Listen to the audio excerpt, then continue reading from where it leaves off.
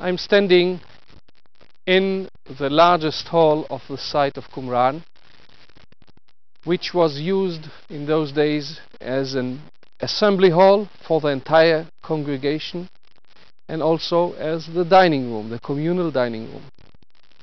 Here at one side, where more or less I'm standing, stood the mevaker, or the overseer or leader of the congregation, and addressed the entire congregation.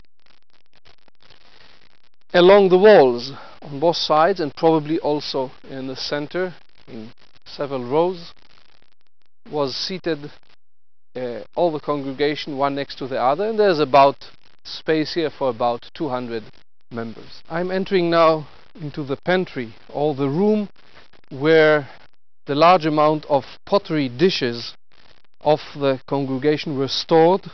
They were found here in this room, stacked one on top of the other, plates and cups and other dishes, cooking pots, etc. And they were probably handed out to those who assembled in the dining room for their meals.